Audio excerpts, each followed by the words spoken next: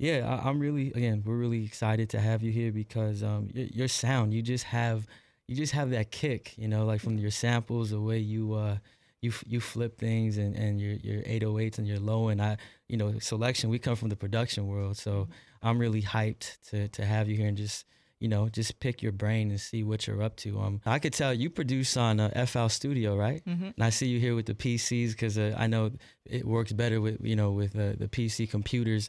Hmm. When you're creating a beat, what's usually your process and you usually start off with the sample first, or you start off with drums? Yeah, I never start off with drums. I Yeah. usually just start off with the sample, Hmm. or like I make like a melody idea and then add drums later. Yeah. And yeah. And I know you've been producing since you were 9, and you're Hmm. currently 19, so 10 years, right? Hmm. Yeah, I think that's amazing. I was reading how you started your grandparents, correct? Gave you Yeah, my grandma, yeah. yeah, your grandmother gave you a keyboard, Yeah. and then is it true that you were watching Timbo and Jay? Yeah, I was watching Timbo and Jay from the Black Album documentary. Yeah. Crazy.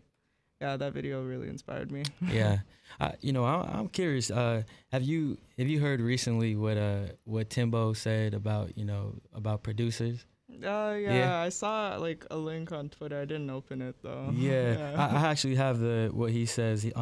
He was up with Ebro actually, who's on Beats One, and he says, I don't think we have producers anymore. He says, I think we have great programmers.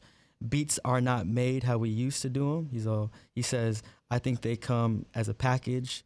The looping is for you to figure out which program it runs through to trick it out and to make something that once was to be something totally different. And he was just explaining how he takes patterns, layers, and blends the colors. And then he was also talking about how people don't even know how to make their own snares or drums anymore. But he did kind of come off a bit confident, like there's no producers anymore. And then, you know, also the topic of how engineers kind of pick up for producers and kind of make them, you know, to seem what they are to be. What do you think about that statement? I mean, I guess I kind of like I disagree and I agree with him. No one really makes their own sounds anymore unless they're really interested in it. Yeah. Because there's so many things out there that can help them. You Of know, course. like no one wants to make their own sounds anymore, really. Yeah. But I mean, I wouldn't say that we're Yeah. not producers. I you feel you know? on that. I mean, Yeah. even from us, from coming from our world too, I feel like I see. I mean, I gotta agree. Like, especially a lot of the SoundCloud world, a lot of these kids, you know, they don't really know how to engineer, but I know they do their best. And there's other artists who do, like, they do everything on their Yeah. own because they can't afford to go to the studio and have an Exactly. engineer or pay for sessions. So yeah, I think there's some, you know, truth to what he's saying in terms of. And what about in terms of the engineer side?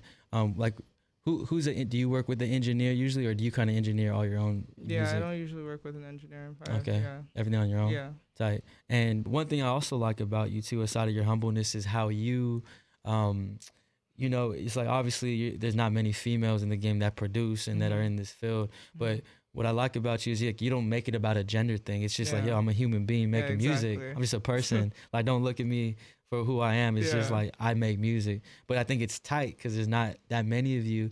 And again, you make like, if we are talking about a gender thing, you make beats that hit harder than most dudes, you know? Like, Thank you give Metro Boomin a run for his money and Lex Luger and all those cats, you know, from back in the day that are like responsible for this hard hitting sound.